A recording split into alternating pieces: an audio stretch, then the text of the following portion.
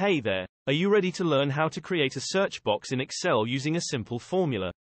With this search box, you can easily search for and highlight content in your Excel sheet, whether you're searching for a partial or full text match.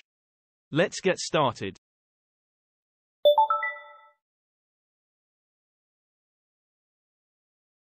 Before we start, let us discuss the fundamental idea behind creating a search box in Excel.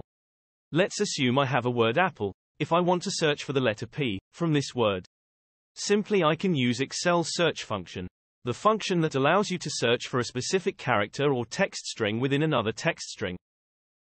For find text argument, I will type letter P, then select the word apple as an within text argument, which is the string of text that I want to search within.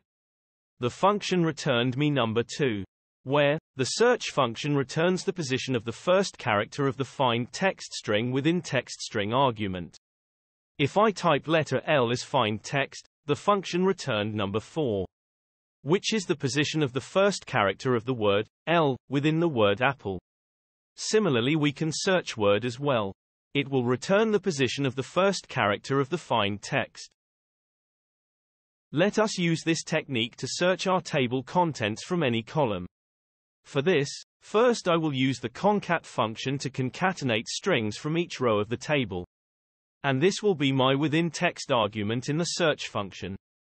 Next, I will type the search term in the search box to define the find text argument. Let's assume that I want to search word bookcases from the given table. Next, I will use the search function to return me to the first position of word bookcases. So, I will select the search box as find text argument, and the concatenate value as a within text argument.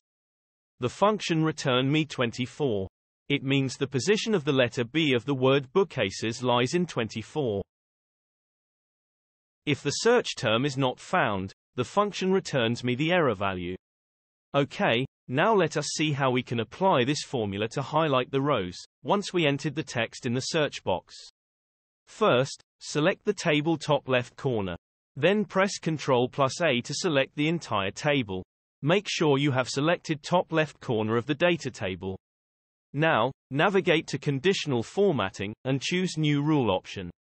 I will select the Formula option to determine the cells to format. Under the Edit Rule description, enter formula like search, find text argument is our search box cell range.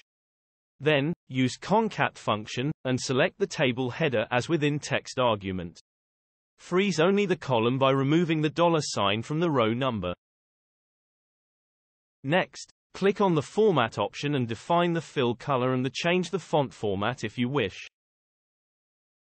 This will highlight any cells in the selected range that contain the text specified in cell G2, either partially or fully.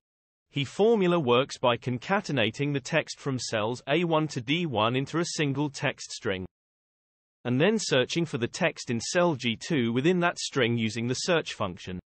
If there is a match, the formula will return the starting position of the first occurrence of the search string within the text string, which will trigger the conditional formatting rule to apply the specified formatting. Click OK to close the formatting rule window. As you can see, the bookcases column is highlighted. You can search for any column text, even partially. It will highlight immediately if the function is found match. However, if search box is blank, the entire table is highlighted.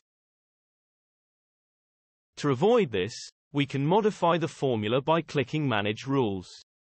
We will revise the defined formula by using Excel if function. If the cell G2 is blank, then I need to return 0.